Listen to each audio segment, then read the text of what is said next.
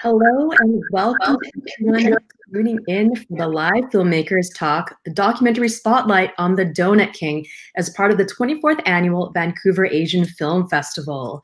My name is Natasha, Jung, founder and executive producer of Culty Collective, a media platform for, by, and about Asian millennials, and we are absolutely honored to be a media partner for VAF this year.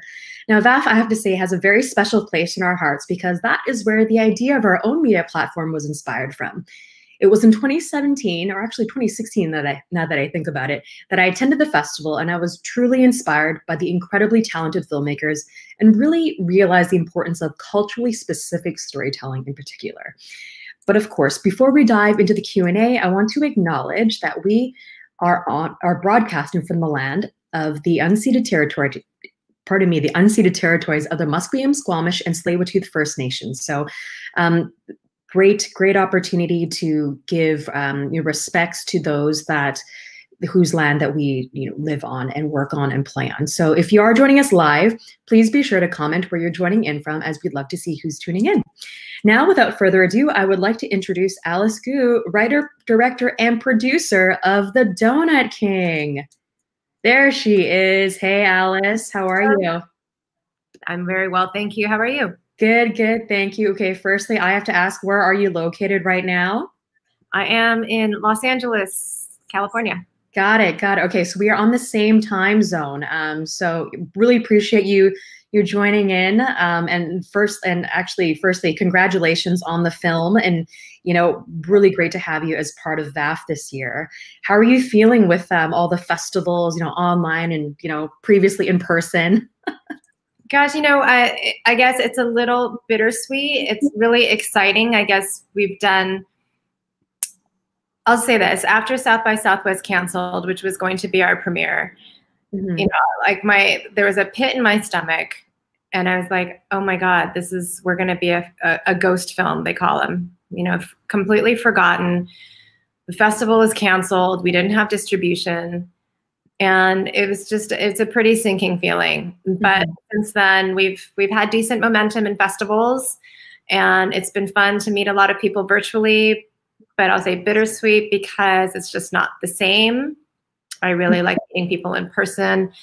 I have been to Sundance before for not my own film. This is my first film, but films that I've DP'd before. And it's so fun and it's so special. So we are missing that for sure. Definitely.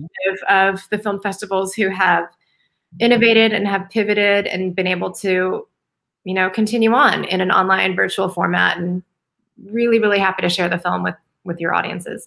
Oh, wonderful. And certainly VAF is no exception. If we were able to celebrate all together in person, we certainly would have rolled out the red carpet, had a great time, a great party out here in Vancouver. But, that being said, I understand that you actually had a live in-person, safely distanced and such, screening in California recently. I would love to hear about how that went. We did. So that was actually a dream come true, because I really wanted to see it with the family members, with the cast. And really be able, have them be able to experience it on the big screen. And there was one theater that was open in all of California, and that was in the Santa Ana, Costa Mesa area. We drove down, so it was about 45 minutes from me. And we drove down, and it was actually a great theater. It was a 250-person theater, but limited to, I think, 25 or 30% capacity. But we sold it out, and it was the first time the theater had been sold out in 8 months. Wow. And we brought donuts, and of course. and Ted is in Cambodia, so he wasn't able to join, but Christy was there, the kids were there, grandkids were there. And to be able to see people in person and hear the laughs, and to see when people get really emotional, or at the end when the grandkids are like, thank you for making this movie about our grandpa, we had no idea, now we have a better understanding of where we came from, and that's just really meaningful.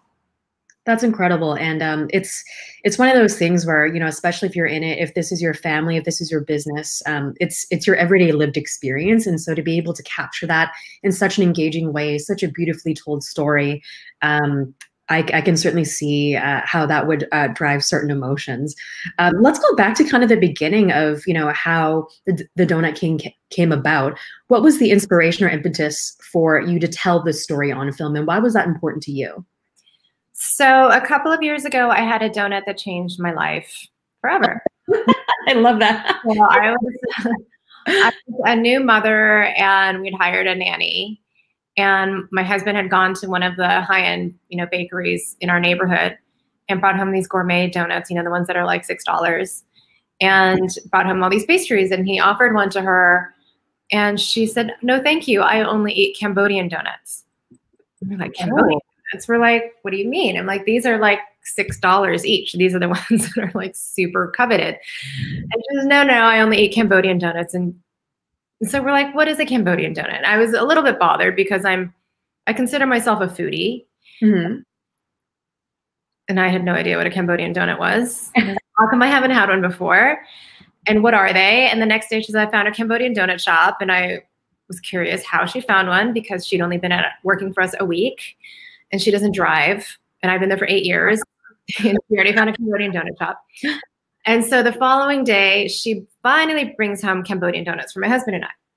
And they're on the kitchen counter, and we take a bite, and it's sweet and fluffy and delicious.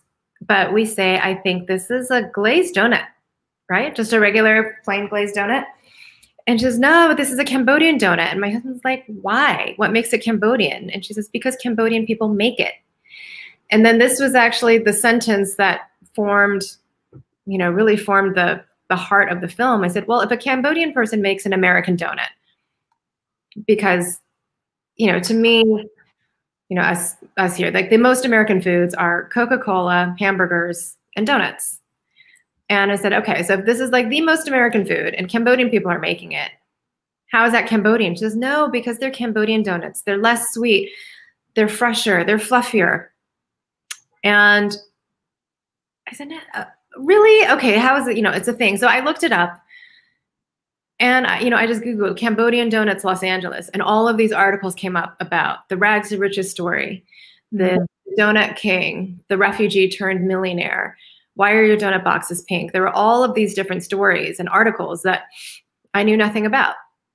And, I read one and I was fascinated and decided right then and there that, there was something that I connected to. And I just decided right then and there I had to tell the story.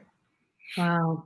And we're certainly glad you did. I certainly learned a lot from watching the film. I would love to hear what you learned specifically about Cambodian American history and culture throughout the filmmaking process. Oh gosh, I learned so much. I would say, just as a casual observer, my limited knowledge of Cambodia, I'm like, okay, geographically, I kind of knew where it was, kind of knew a little bit. I casually met a couple of Cambodian people. I knew Angkor Wat, and I knew about the killing fields and Pol Pot. So I knew just about that. It's pretty superficial. But on doing research in this film, I found that, the US had a big role to play in the destabilization of the region. Why there were so many refugees in the first place. Displaced persons. I also learned that it was a history lesson for me, the first and only time in U.S. history that a U.S. president issued an executive order to receive refugees. Now, if you'll imagine, we're in the middle of a tumultuous election season right now, but about 2.5 years ago when we started the film, the guy who was sitting in the White House was always talking every day in the news about immigrants, refugees from, profanity-laden, countries. How he referred to those countries, anywhere but America, basically, or anywhere besides like Western European, like white countries. There was the migrant caravan coming from Central America, calling them full of thieves, murderers, and rapists. And I just thought, I'm like, that's so insulting, and that's so not true. And I'm as American as anybody. I was born and raised in the country. I completely consider myself American, even though I look a certain way. And, I learned so much about the immigrant experience. Again, I am not Cambodian, I'm Chinese American. My parents did not own donut shops, but I got to really reflect on my parents' experience coming here as immigrants, not knowing the language, coming to a foreign land and having to build everything from scratch, and all the sacrifices that they made for me so that I could grow up and pursue a career in the arts, which is completely different from, typical Asian fare. So I was able to learn a bit deeper about the immigrant experience, the refugee experience, and a little bit about American history and, world politics. Absolutely. And I think you've, you really tied that message into the entire film so incredibly well without driving it down anyone's throat, you know what I mean, so to speak. And it's certainly, especially, the times right now, you worked on it, a couple of years ago, but now it's in festivals and you did your, live in-person screening and such. And so to have your narrative out there, and that story out there for people to see, I think is really impactful and really meaningful.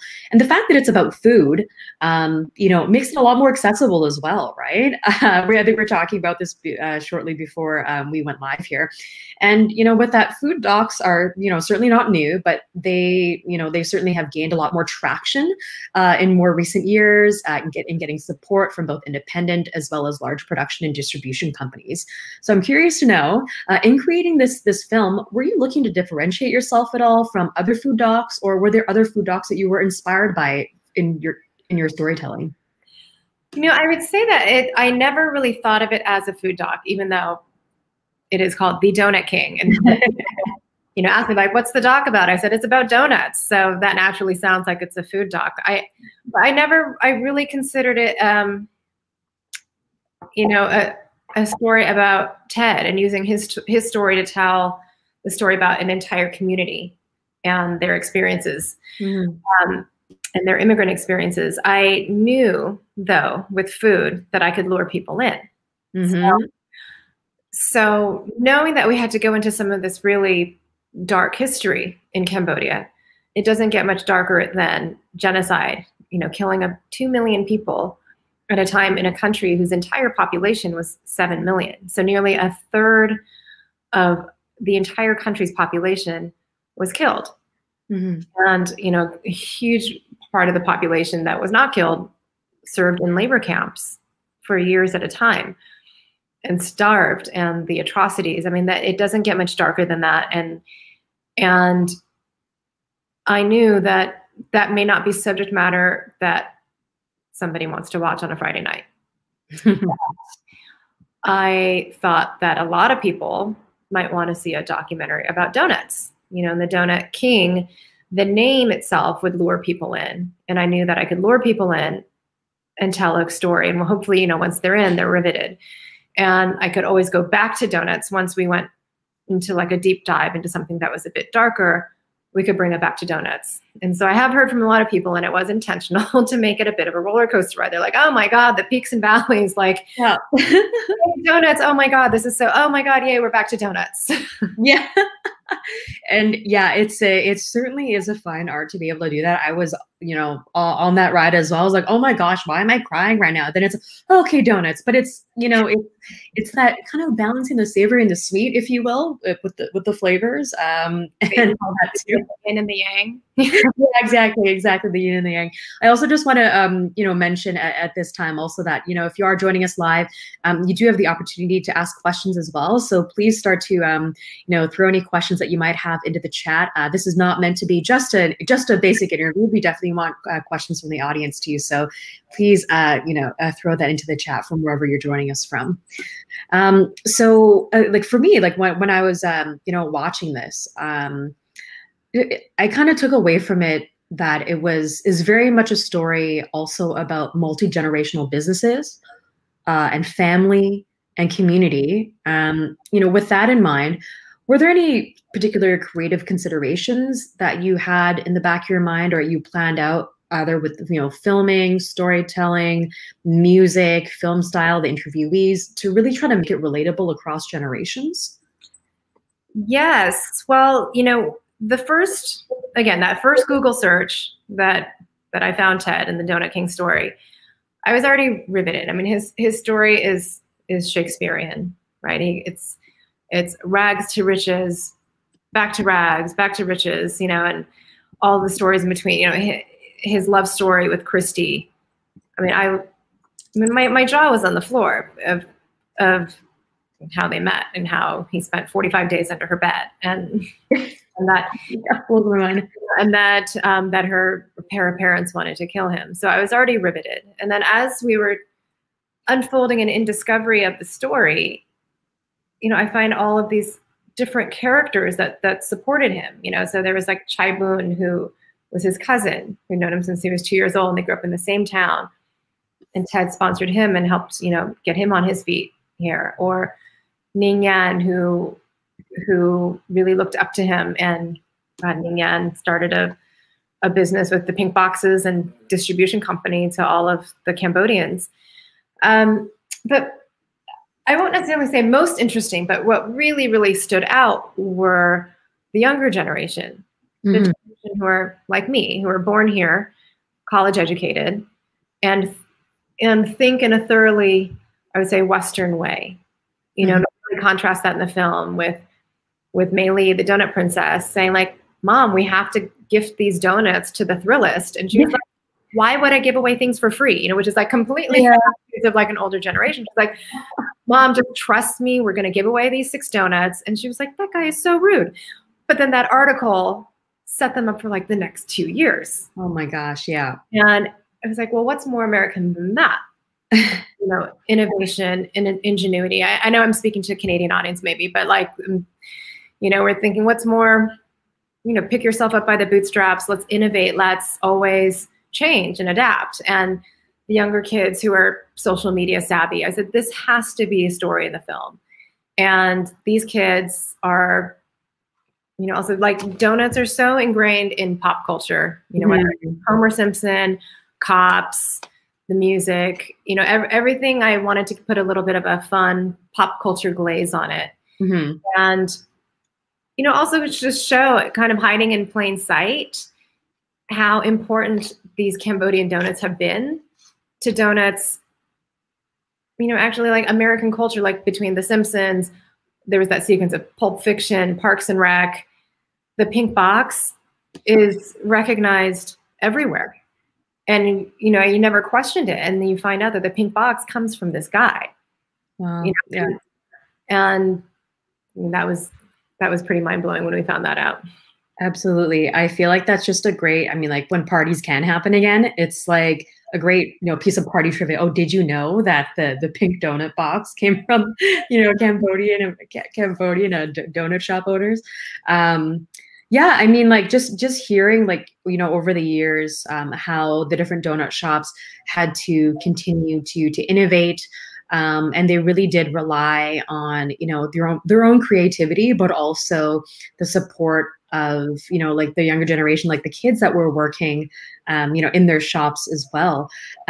There's quite a bit of a, I guess, the theme of almost, maybe not directly in the film, but I guess to be able to do that, there's a theme of a little bit of a mentorship as well. So when Ted was learning, you know, from Winchell's, I went through that training program and such, then how he also in turn, you know, mentored other people and helped them get on their feet and open their own shops.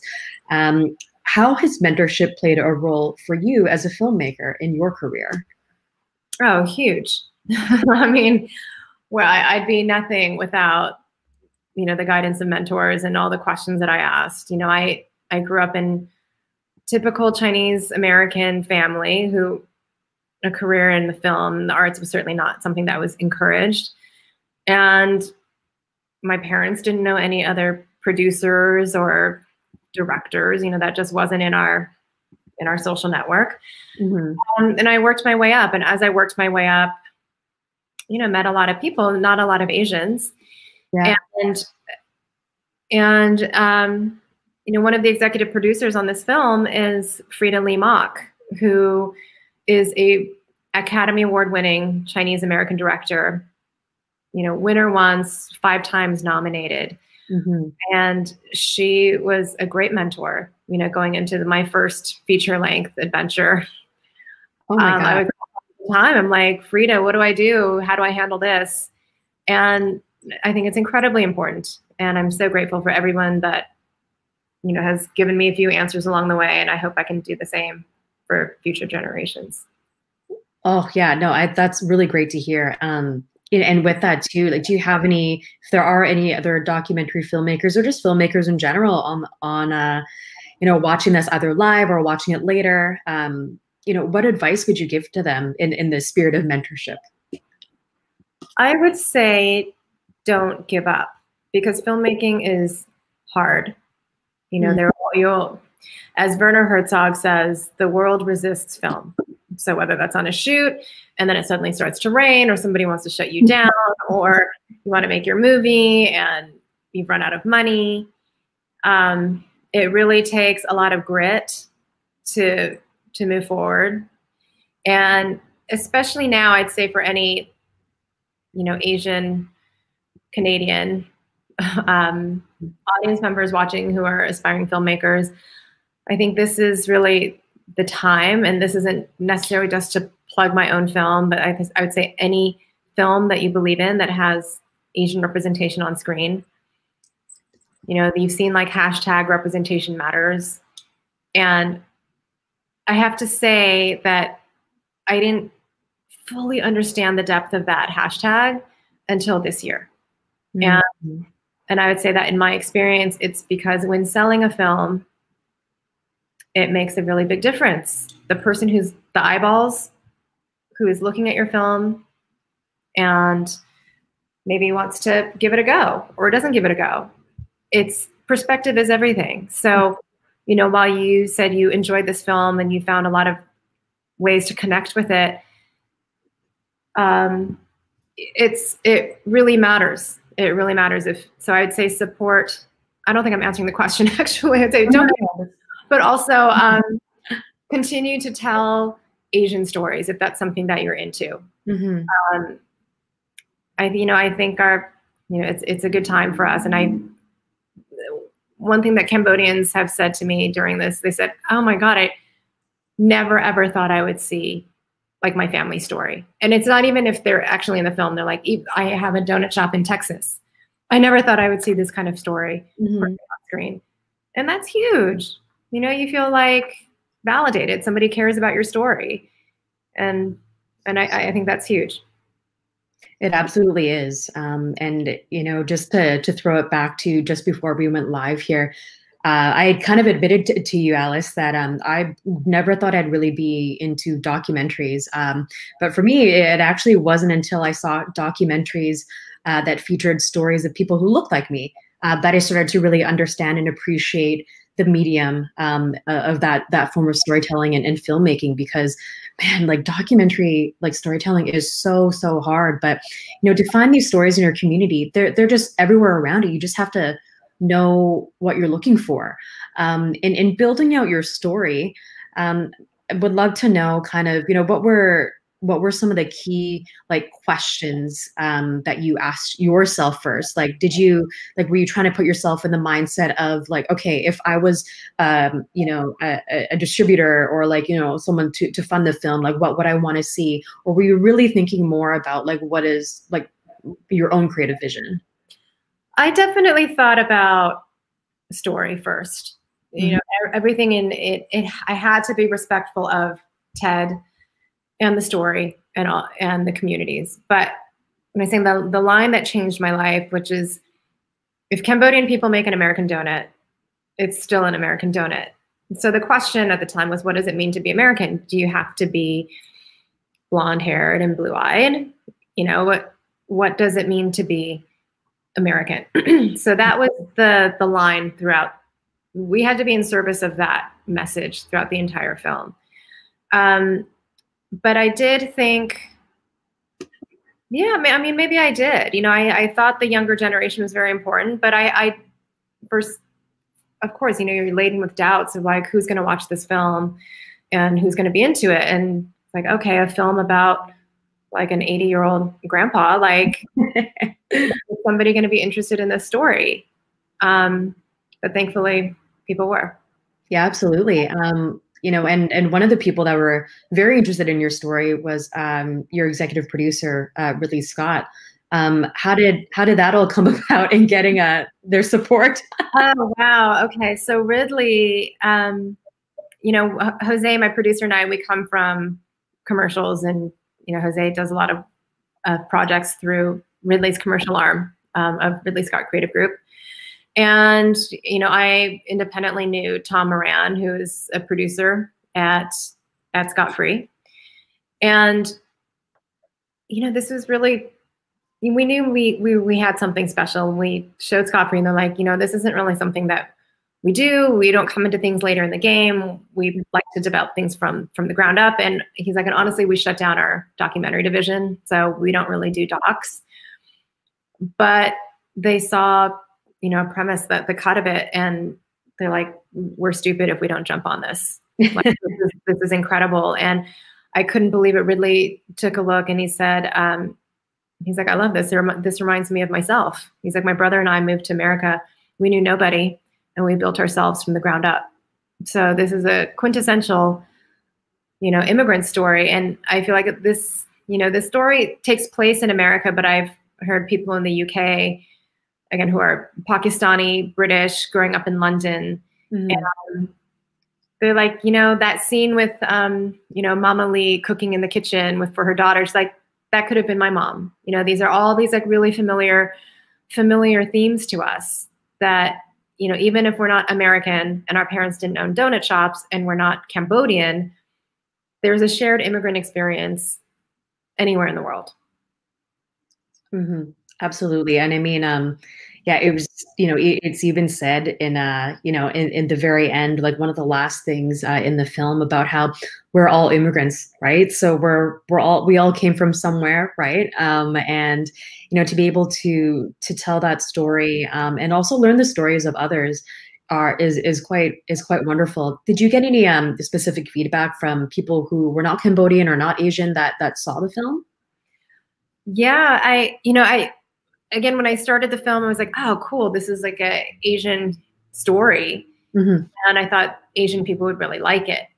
But my producer, Jose, he's Colombian. You know, he came to America when he was 12, and it really resonated with him. And we have another producer who is Persian, and it really resonated with him. And it really dawned on me that it's not just an Asian story, you know, or even a friend who is Polish or Italian, you know, and their grandparents came to the US through Ellis Island, you know, and started with a couple of produce carts, you know, in New York City, and now have our big, you know, produce growers. You know, everybody has a start, you know, when you come here, you know, or anywhere. You got to start from the beginning and build your way up. And we definitely heard that from all across the racial spectrum. It was not just solely Asian people. Got it. That's great to hear. And certainly there are, you know, there's so many, it's just, they're human stories, right? They're American stories. They could be Canadian stories as well, right? And it's certainly, you know, if you can, as a filmmaker, it's really a huge part of your job to really bring the humanity out in these people without also erasing what is unique and special or specific to their own particular narrative. I also would love to know, you talked a little bit about some of the challenges in the filmmaking process. What was, I mean, I know it's such like a cliche question, but, you know, given the nature of the subject matter, and also, you know, weaving in like donuts and then like, ooh, like really dark, like genocide and like all that. But even like, you know, the family dynamics and talking about like, you know, just like the you know, Ted like falling apart from his family. What was the most difficult part of putting the story together for you? You know, for a lot of, what was very difficult was getting a lot of people to agree to be on camera. So I would say, and you know, the older generation of, I'm generalizing here, older generation of Asian people, they just want to keep their heads down, keep a low profile.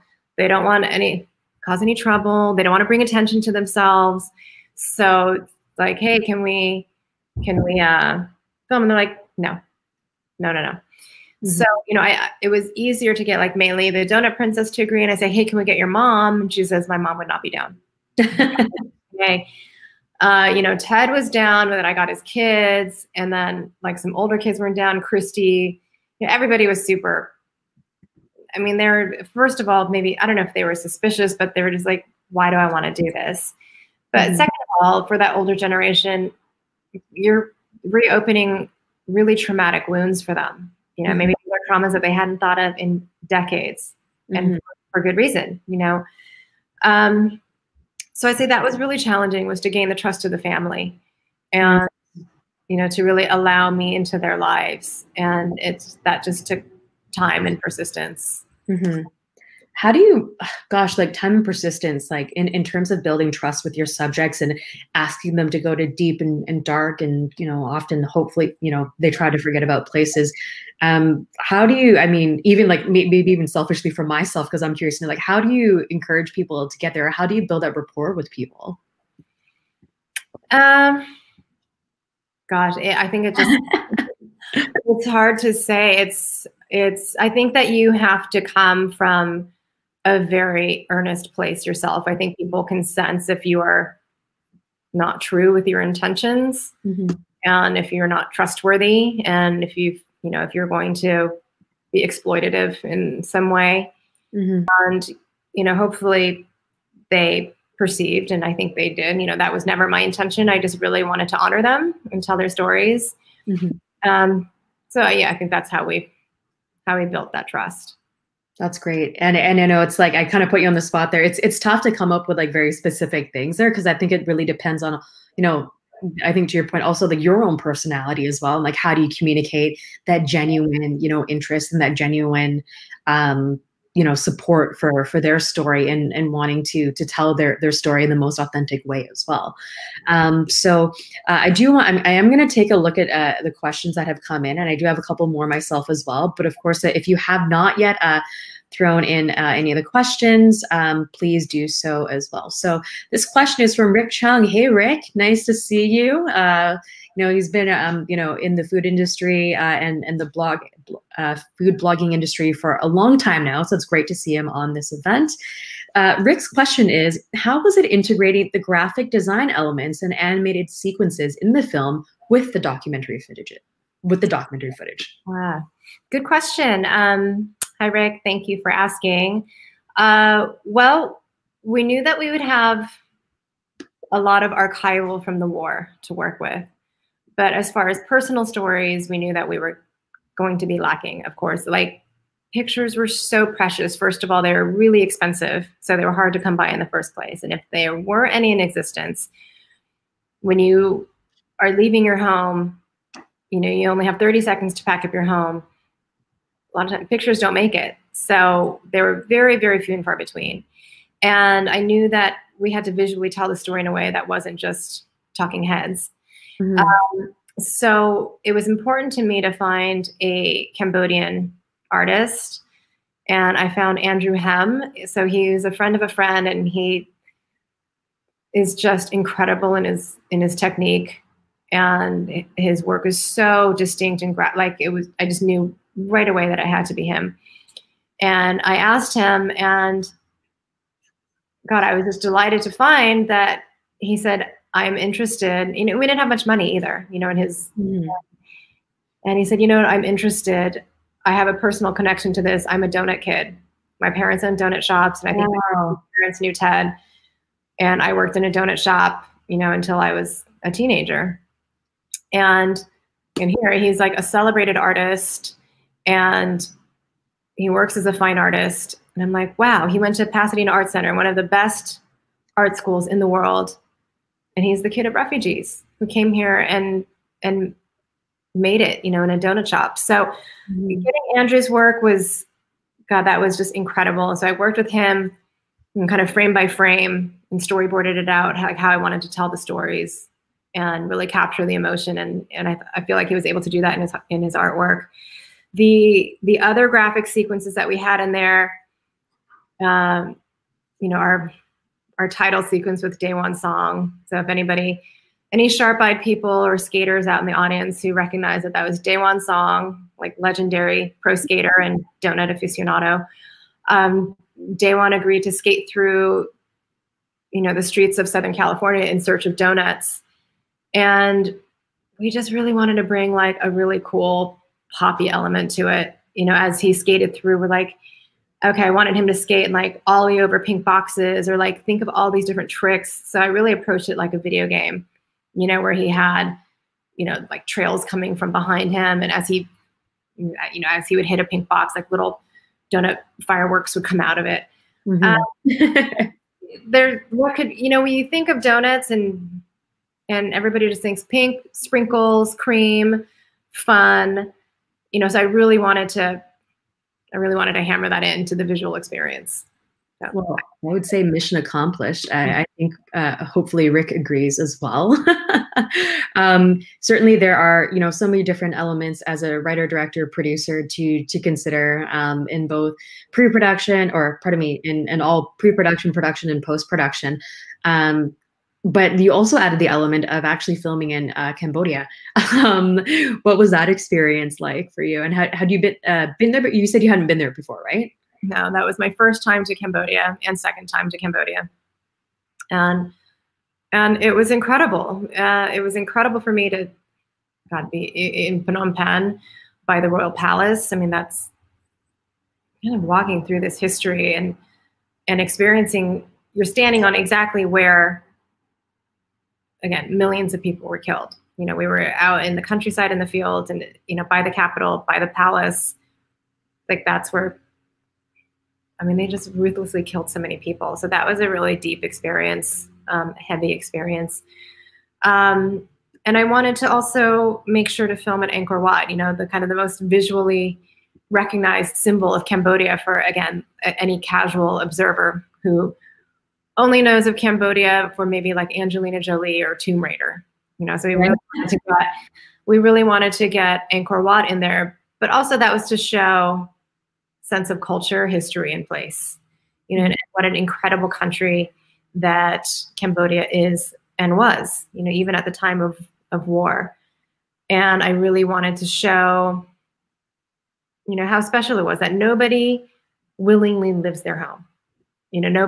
People who are forcefully fleeing their homes as refugees, even if it is a shithole country to you, to somebody else, that is home for somebody.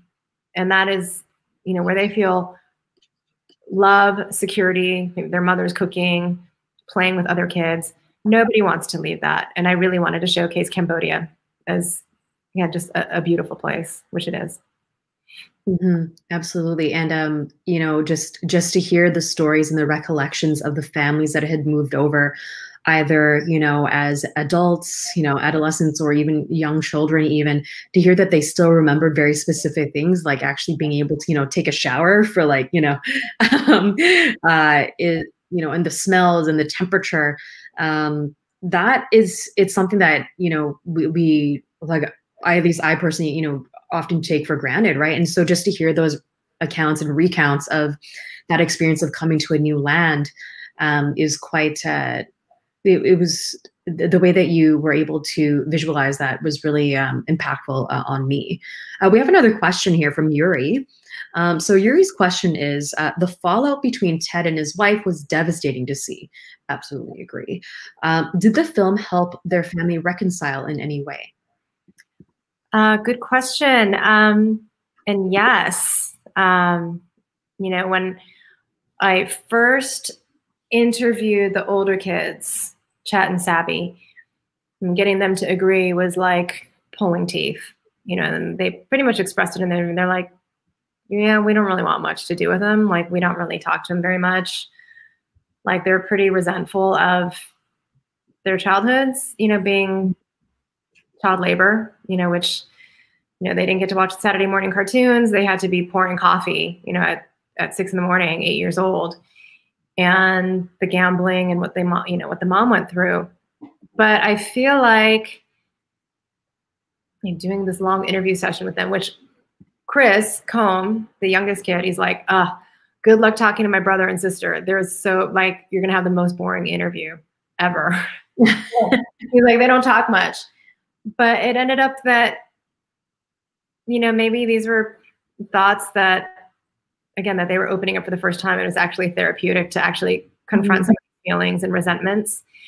And I feel like a peace and an acceptance was made. So when Ted came back, you know, I feel like he has a really good relationship with his kids now. And when I said, when he went to the screening and they're like, thank you for telling that story about our grandpa, like maybe it's an acknowledgement of, again, the difficulties of coming to a country. You're coming from a different country, a different culture. You're doing the best you can to try and survive. And, you know, he wasn't immune to the demons of the seductions of the casinos, but maybe in doing this film, they were able to see an overall bigger picture of the good in all the families that Ted's family helped. And Christy as well, you know, it's hard for her, but you know, seeing her at the screening, she said she loved it and that she cried, and, you know, it was hard for her to see, you know, relive some of those memories, but I think it was really healing for her. That's really great to hear. It's sometimes you don't know what kind of response you're going to get from people. But even just, you know, weaving in that story of, or I guess the narrative of acceptance and forgiveness through the end of it too, despite everything that, you know, that happened or went down or went wrong or didn't happen and all that, really helped, I think, just kind of, you know, humanize Ted and his, you know, his journey as well as the journeys of other folks that, you know, were impacted by some of his decisions. And so I'm glad that you were able to draw that out from the people that you interviewed. Thank you. You know, it was actually really fun now that I thought of Christy and like all those memories. It was really hard since no pictures existed and I needed to work with Andrew on the animation. I'm like, well, what did your villa look like? You know, and I had all these different pictures of villas. I'm like, did it look like this or did it look like this? And I ended up talking to Christy's sister who said she remembered better. And everything was in like detail. Like if you notice the details of the cars, there was a Citroen Deux Chevaux. It was a Nash convertible. They had a Jeep. The dog was a Belgian Malinois.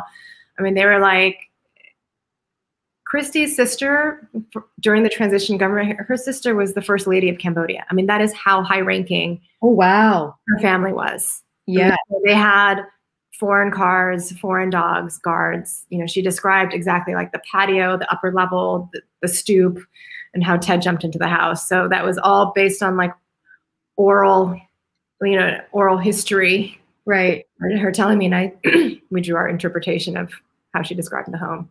Right. And now there's a visual interpretation of it, right? That will also contribute to that history and, you know, the family history and the family story.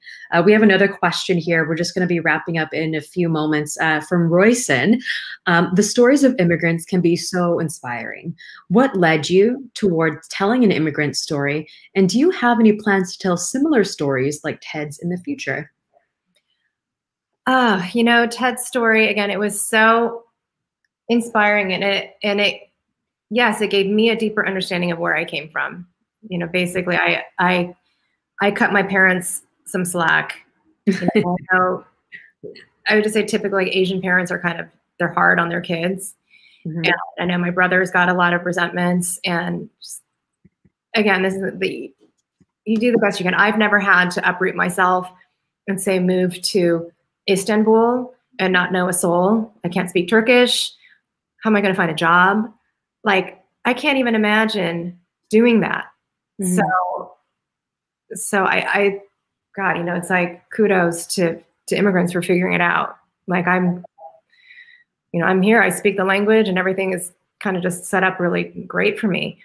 And as far as telling some other immigrant stories, there are a couple that I have my eye on that are so good. They're so good. One deals with music and one deals with sports. And wow, I hope to be able to tell them. I hope so too. You know, certainly you've got me hooked. I'll definitely be keeping an eye out for all of your future works. And I'm sure others that have seen the film and are joining us today or watch this talk online after will certainly do the same to try to support you in your future projects too. Before we wrap up, one final question from me. What's your favorite donut? I'm a purist. I like a plain old glazed donut. Just like Uncle Ted. There you go. Uncle Ted. Wonderful. Well, thank you again so much, Alice, for joining us today and for celebrating the 24th Annual Vancouver Asian Film Festival with us. If you enjoyed the film The Donut King, we also have 7 narrative feature films and 4 documentary feature films. You can also, of course, make sure that you vote for The Donut if it is your favorite for People's Overall Choice. Pardon me, People's Overall Favorite. Yeah, and overall performance award. Yes, vote, vote, vote. And we do that at vaf.org/vote. I feel like voting is just like the thing to do right now because, yeah. And we'll count the votes in a timely manner, right? Yes. It's not like what's going on. It'll be above board and like, yeah, like I fully trust the VAF team to do a good job of counting the votes. Okay, right. Wonderful. Well, once again, thank you so much, Alice. And so for those of you still wanting to check out some more films, be sure to check out our virtual programming available in Canada only from now until November 8th at vaf.org. And of course, please be sure to share your experience with us on social media using the hashtags #VAFvirtual and #VAF. Thank you everyone so much for joining in. Thank you so much. Thanks for having me. Hope you guys enjoy the film. Take care.